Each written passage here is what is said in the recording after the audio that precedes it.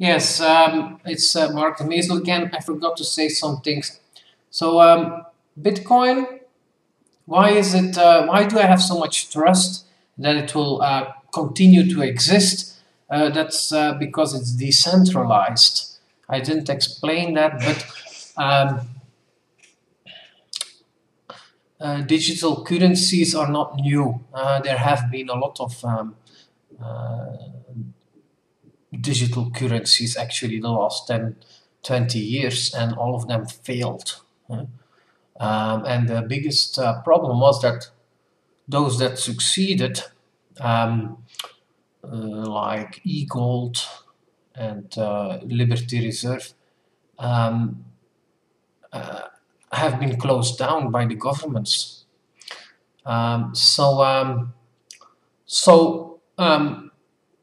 It's very important that it is resistant against government clampdowns, and Bitcoin succeeds in that by being decentralized. What does that mean? Well, everybody that downloads the Bitcoin software and runs it on his computer is running the Bitcoin network. And you only need 2 of them to have a Bitcoin network. So even if governments clamp down hard on Bitcoin and give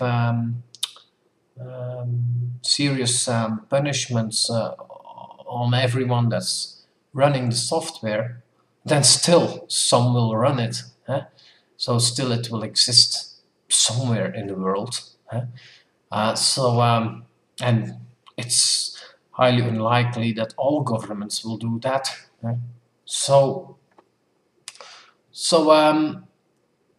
Yeah, the decentralized nature is just comparable to BitTorrent, and BitTorrent is the way we download movies and music, which is also illegal, but if it's copyrighted material, but is not. And actually, there are serious sentences on that in many countries, and still, I think the majority of the internet traffic is BitTorrent. So, and that's because it's decentralized. You have some central websites like the Pirate Bay and others that offer these BitTorrent files that you need to click on. But once you clicked on that and you have the BitTorrent file, it's fully decentralized. You get your information from other computers, not from a central server. And with Bitcoin, it's even okay. There is a central place where you can download the Bitcoin software, which they can shut down, but they cannot shut down the actual network unless they are able to shut down every computer, which is not practically possible. So that's why I believe that BitTorrent is here to stay. Bitcoin, because of the decentralized architecture. Now, another important question when implementing it in the permanent portfolio is when, like, if you want to do that 20% Bitcoin or even just 5%, when to do that. And I think that is the same story for compared to, like, it's always the same story. You want to do that ASAP, as soon as possible, and in combination with the other assets. So buying only one asset of the permanent portfolio is not smart, because when it drops you don't have protection. So that's why it's smart when you decide to build a permanent portfolio to buy all assets at the same time. And yeah, with Bitcoin, I think it is no different. Of course, Bitcoin is a latecomer, so nobody has it in his permanent portfolio. So, but then the question is, when shall I do it? Shall I try to time the market or not? Bitcoin has just gone up 10 times since the start of the year. So today we are at 30th of May. So in only 5 months it has then folded from $13 to $130 today. It went to 266 and it dropped to 130 today. So is it a good time to buy Bitcoins?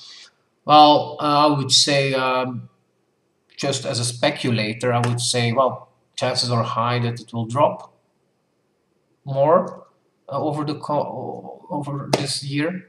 But I think also chances are high that it will end around the same value at the end of the year. Of course, that's just speculation, because Bitcoin can also double from here and remain at those levels also. So there is no, even when chances are low for that to happen, it can happen. And I think the biggest risk with Bitcoin is not having them. That's the biggest risk. So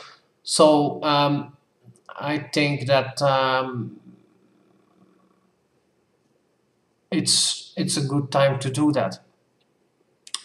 But I think that the timing is also not very important. The most important thing is that you do it. That will, I believe, make a big difference in your future performance of your portfolio. And but for me, for example, what I'm doing is I find it very easy to sell most of the assets of the permanent portfolio, a part of it, and put it in Bitcoin at the current prices, because what am I selling? So I need to sell some stocks. Well, stocks are short-term overvalued. They just went up since 2009, basically, every year. Maybe dropped a little, but then went up even more. So I don't think they are. I think on a long-term basis they are not overvalued, but on a short-term they are. So I don't mind kicking some of that out. Bonds are highly overvalued. The biggest bubble we have ever seen in the history of the world.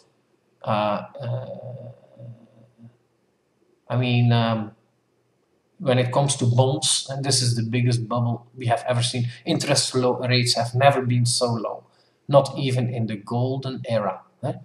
So I don't have a problem selling bonds for Bitcoins.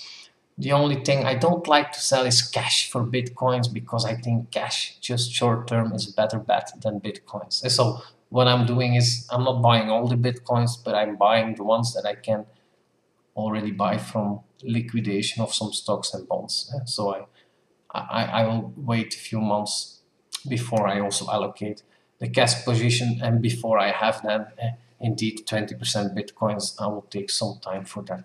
It's a speculative approach. It can go wrong too, but I will make sure that I will have already enough Bitcoins, probably around not 20%, but probably around 10-15% of my permanent portfolio.